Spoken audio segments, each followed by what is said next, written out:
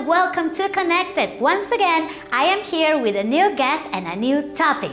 Remind you that I am speaking to you all the way from Santa Cruz, Bolivia in South America. You don't only see us through the Abya Ayala channel, but you can also check us on Facebook, Twitter, and YouTube.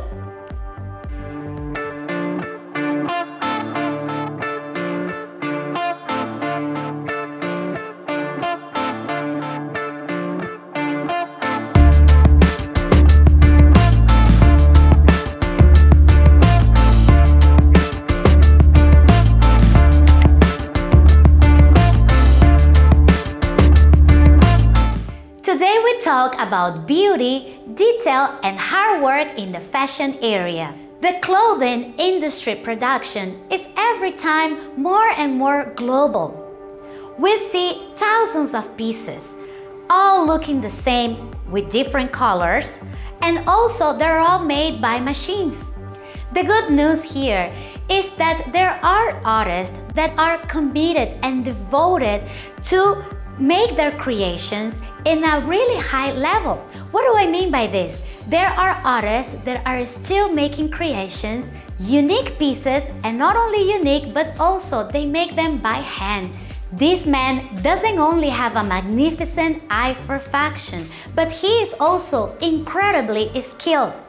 Don't go anywhere, we'll be right back to meet Enzo Barbato, who is talking to us all the way from Washington DC, USA. Stay connected, everyone. Welcome, everyone. Thank you for remaining connected. We are already with Enzo Barbato online, but before we are going to get to know a little bit about his background and about his lifestyle before he incursionated on this type of work. Let's meet Enzo. Enzo Barbato grew up between La Paz, Bolivia and Washington DC, having been able to also live in Italy and do advanced education in several places around the world. Always loved finding out about new cultures and different visions of what people think and see. After high school, he pursued a bachelor in business administration and specialized in hotel and tourism. After that, he moved to Amsterdam, where he lived for a year, until he came back to USA and went back to the classroom for a big change in career. He decided that art was truly his passion, obtaining a bachelor degree in art history and a AAA in fine arts. Later, he moved to Italy, where he took his first advanced courses in fashion design at the Mangoni School in Milan. Later, he decided to learn embroidery and took advanced courses at Realizó in Paris. While doing his bachelor in fine arts, he opened his own company called Enzo Barbato Designs, and many years later, he changed the name to Casa Barbato in honor to his family's business that thrived in the 30s all the way to the 80s. It is my pleasure to introduce today Enzo Barbato, who is talking to us all the way from Washington, DC. Enzo, welcome to Connected. To me, it's an honor to have you here today. Let's go ahead with the interview. So we've been talking about your skills in this art. So please tell us, how did you get in touch with it? Did you have any influences? First of all, thank you for inviting me to your program. And yes, it is a pleasure to be here, first of all. And I just wanted to share a few things that I have experienced going through this process, that it really was a change in life. It was a game-changing thing. I didn't start in the art field initially. I had a different career. I was very focused on business. And I actually do have a BA degree, which I obtained right after I graduated from high school. As things evolved, I did realize that my passion was definitely more towards everything that was artsy and crafty, and obviously art history, which is currently my new major. Today I am focusing on fashion and fashion design, as well as embroidery. And how did I get here? It's a good question. It is a process. It is something that started with inspiration. I guess my family had a lot of influence on me in this aspect. My grandparents worked in the textile industry. So did my great-grandparents. And my father was the only one who skipped this. But nonetheless, he was very artistic. Unfortunately, he just passed away. But up until sorry to hear that. It's okay, you know, things happen. He had a good life, and really the legacy lives on, especially when you talk about art, which is what I do today. You know, my family was very artistic always, as I was mentioning before. And I always had the influence of going to the theater with my mother, you know, talking and reading art books with my father, going to the theater to, you know, to see an opera or a ballet. My mother was a ballerina for many, many years. And this really impacted the way I grew up and I observed, you know, physical expression and anything that has to do with creating with your hands. So after many years of, you know, working in the business industry, I decided that I have had enough, and that definitely I wasn't doing anything that was harvesting that part of me that was pretty much the biggest ballpark of who I am. So I decided to go back to school, and I study art history, and that is my major. And after a few years, I focused on fashion design, which I study in Milan at the Mangoni School. It is a phenomenal school. I focus my skills on fashion design, fine textiles, and embroidery. Right. So as you're telling us, you had you grew up with art surrounding you, coming from your parents, and then you went to business, and then you decided to finally go for it. So tell us, how was your personal experience when you decided to improve your skills and to learn more about embroidery? Well, improving my skills it's a long shot. I would say starting to understand, or beginning the skills, the set of skills that are required for this type of craft. There's plenty of it. It's a vast industry. The fashion industry is not only an industry, but it encapsulates various different types of arts.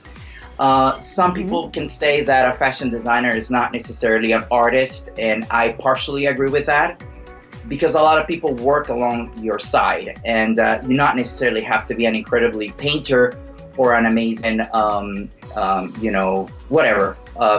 You just have to be, you know, the head of a company pretty much and have great ideas, business ideas. But process is very tedious. You have to start by understanding whether you have the skills required for the industry.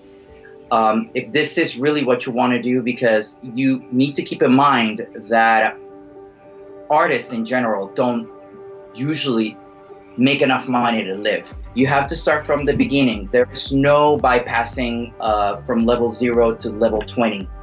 You will have to start from the beginning, and that is listening to your instructors, understanding what they're telling you, and practicing a lot. You have to practice every day.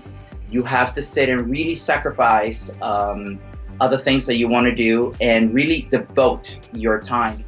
Right. It is really almost, you can say it's a new path. Once you decide, you start a journey and you start walking. And tell me, Enzo, how did Enzo Barbato fashion start? What happened there? What's the story? Well, you know, going back a little bit in time, as I was mentioning before, the people who started the whole textile passion in my family was not I. it was my great-grandfather. And my grandfather and my great-grandfather owned a store called Casa Barbato, which is a textile store. And they did quite well with it, and they worked on that field until they both passed away. So for many years, as part of a business entrepreneur, you need to look for a name that identifies and includes a lot of your experiences, and it allows you to create an identity that's already there. I just decided to go with the same name. I went just from Casa Barbato to Enzo Barbato because now that everyone else in my family has passed, the ball has been passed on to me. And I am very proud of it, and this is exactly who I am. So I think that whether for the good or the bad, my name should be in front of the line. And if I will be successful, it'll be myself. And if I fail to do so, it will be completely my fault, and it'll be my name that goes down with me. So, yeah. You're definitely on the path of success, and so definitely you are. I have seen your work, and it's very admirable because nowadays, and I was saying before, you know, when you go to purchase stuff, it's not very often then you find such a careful work, you know, such beauty in like unique pieces and stuff like that. So, which actually takes me to the next question. I've seen your work, and of course we are showing your work as we go speaking. Which one would you consider your favorite piece and why? And which one of all of the pieces you've done so far you saw the most? Okay, that's a very good question, and it's also a tricky one because it really depends. Every project was given my 100%, and while I was working on it, it was my priority, and that was all I had in my mind, and it still goes on in the same way. So whatever happens in the future will probably be my favorite piece at that particular given time. However, I do have a couple of pieces that I really love, and one of them is it's a cushion. Some of the work I've done is geared towards interior design and embroidery for the interior design industry, which is a lot more rare than fashion design and couture. But I have this cushion, which I worked on for almost 3 months, and it's not bigger than probably 25 inches by 25 inches. But it is so intricate, and every part of it was done very carefully and with many different techniques that I had to learn one by one. And then apply them in such a small space that towards the end of the project, I could not believe that I had done that. I had made that myself.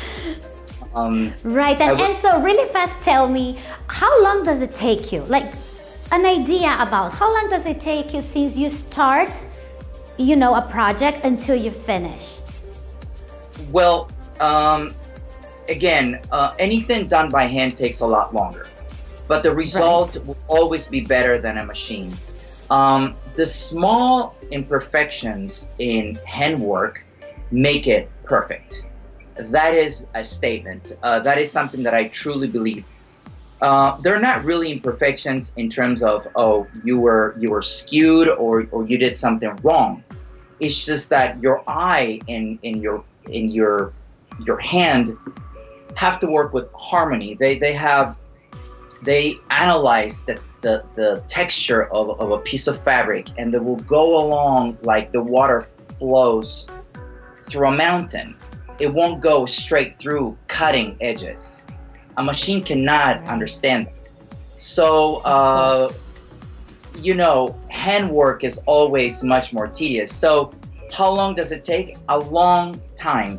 And the more detailed you are, the longer it'll take. In China, there are people that have embroidered one single piece, since they were in their, early 8 or 9 year old, boy or girl, until they passed away. And all they did is embroider one piece. So when you talk about handmade and how long it takes, it's up to you. Exactly. How perfect you want it to be, how beautiful, how intricate, how much you want it to be integrated in your life and stick around with you. That is completely up to you. But I would say, in the modern days, if I had a commission or something that it was commissioned to me, I would say in between a month and a month and a half would be for a small piece. Just to give you an idea on timing, we use what's called a hook. I don't necessarily use a needle, such as this one. This is what most people use when they embroider. They embroider with a needle. I use, it's the magic wand of my career, and that is a hook. And if you look over here, you'll see I see the difference. Viscous crochet tip. And this is what I use to embroider. So this basically goes out, and you could pretty much say that this is the first sewing machine in the world. So you were telling us that the favorite one that you've done so far, it's the cushion that you were talking about. So how about when you started to sell your items, tell us about the ones that you sold the most, or the ones that got more popular. Tell us a little bit about that, please. Sure. Well, art and retail are two separate things. So things that I do in embroidery are usually a one-time thing. If I embroider a piece, I will not do it again. I may do something similar. Maybe I need to change colors, and I can change a little bit of the elements in the composition. But that is precisely the objective of a handmade bespoke product, that I can only create one at a time. Now, in my company, of course, I do other designs which allow me to, sell more items of the same category, per se. Right. And definitely my shawls, my capes and my scarves are the biggest sellers. The shawls I make are 100% made in baby alpaca. And when I say baby alpaca, I don't want to scare anyone. We don't kill any alpacas. And in fact, the industry needs healthy, thriving communities of these animals in order to survive. So what baby alpaca means is it's a denomination. It means a certain thickness of wool. It can come easily from an adult alpaca, but there is a process of separating the thinnest and finest wool versus the medium and then the thickest. So the shawls are definitely one very, very successful product. I can tell you that in the 15 years I've been doing this, I probably sold over 1,000 of them, probably more than 1,000. And they are pretty much in every continent. I've sold to Australia, I've sold to Hawaii, Japan, Argentina, Germany, Italy, France, all throughout the United States, of course. It's one of my biggest markets. I reside here. I am also an American citizen, so this is where I've lived for the past 25 years, and this is where I conduct business, and we have a lot of people here that appreciate that.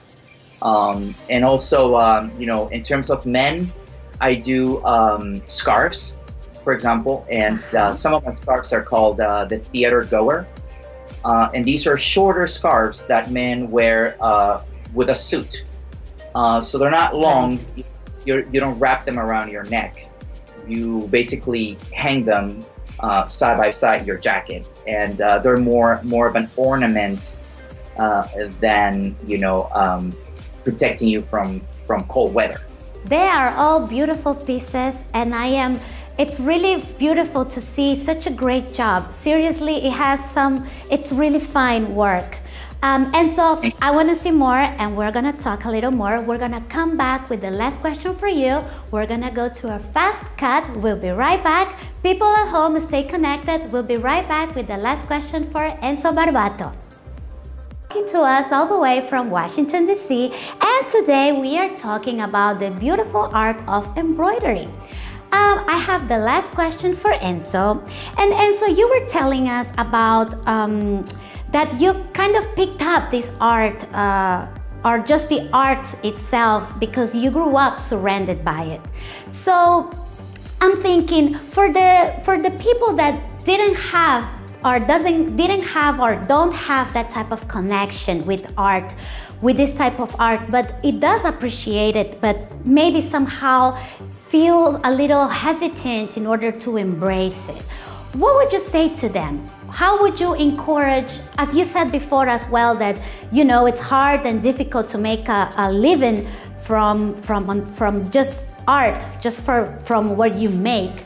So what would you say to these young people that would like to kind of like enter on this path?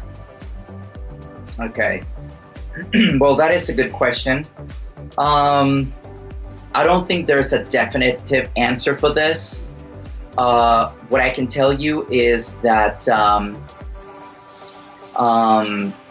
you need to, again, going back to the beginning of our conversation, you need to resolve and understand and be sure that this is what you want to do.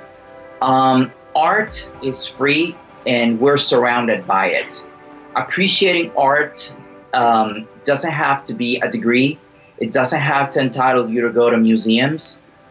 There's art everywhere.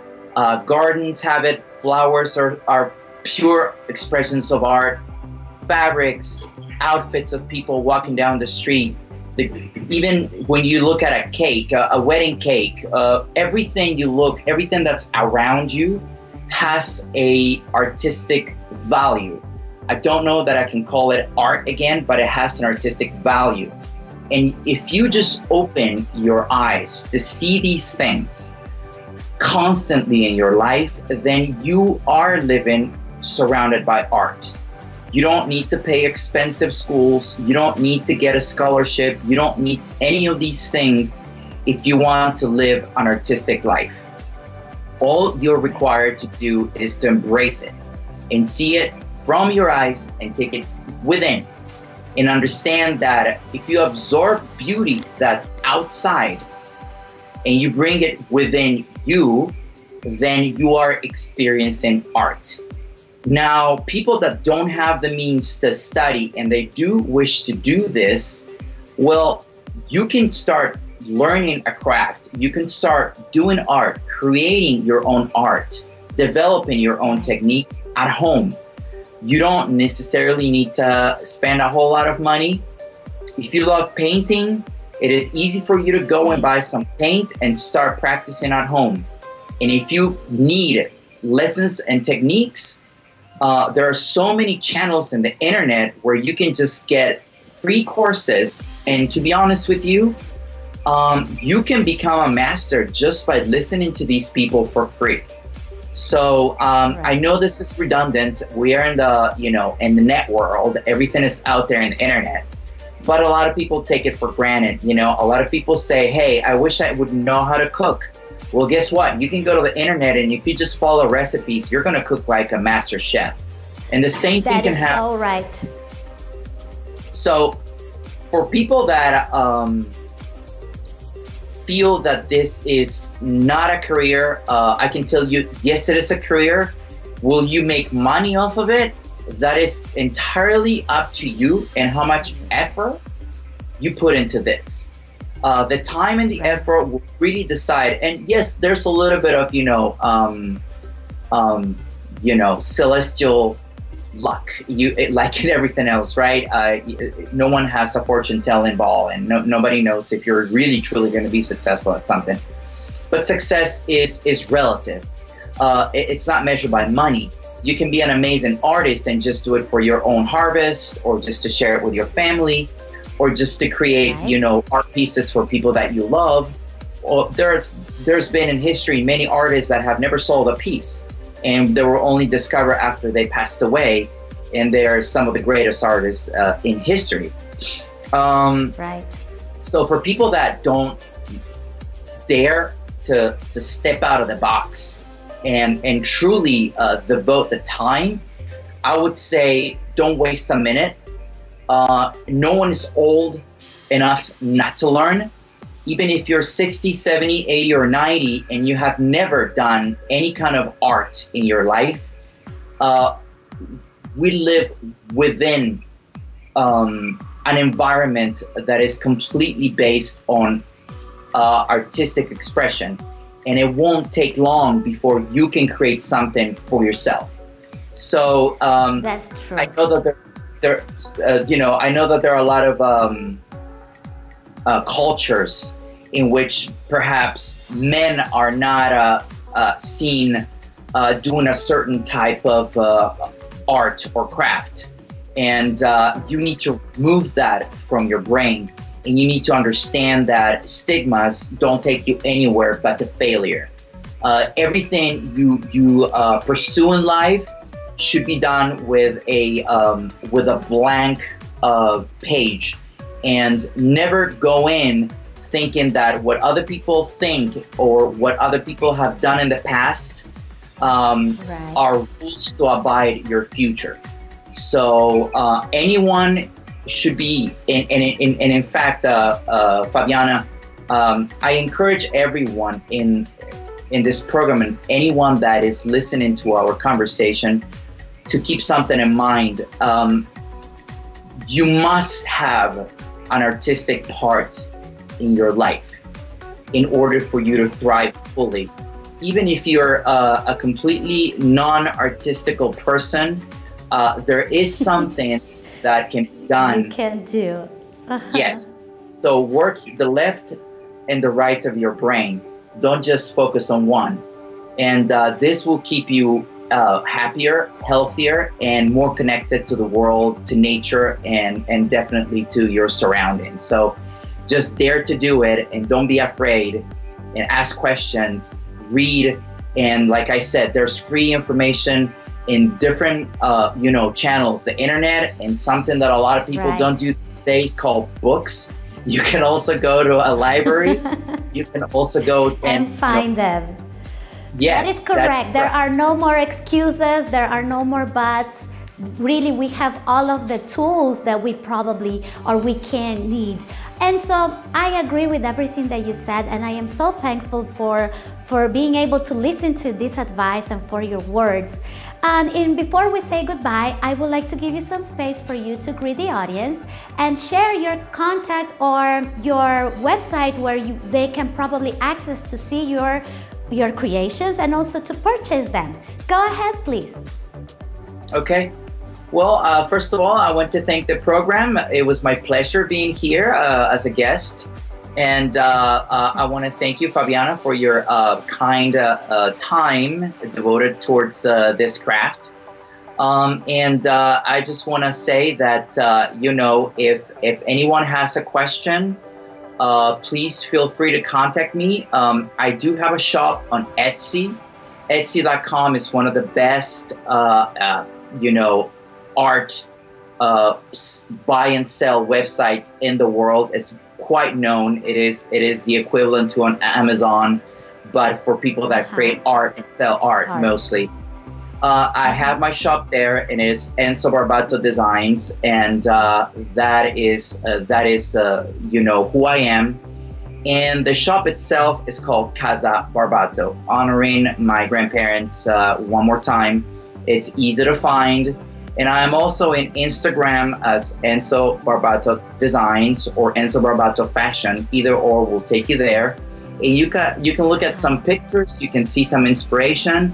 And if you want to contact me and ask me anything about, what I do or what type of, techniques I use, I'm more than happy to help you.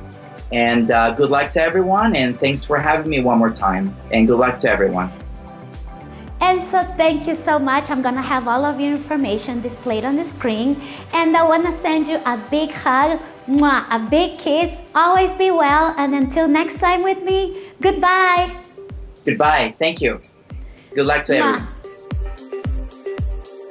After listening to Enzo, we can definitely say that his path is filled with dedication, hard work, and moreover discipline. As he said, it's not only the wanting to have the earn or the wish to do something, but to actually make it happen. It takes time, and for sure you have to make your life and make all of your habits around your wish. I definitely encourage everyone to always learn something new, and doesn't matter how old or how young you are. As Enzo said, we have all the tools on the top of our tips, which is the internet. And as I always remind you, use it. Use it for your own good and use it for your health. I will see you again in 7 days. If you know somebody that is doing a great work for themselves or for the world, please write me and let me know. I'll be glad to connect with them. My email address is conectadosbolivia24@gmail.com. I will see you again in 7 days. It's till next time with me. Goodbye.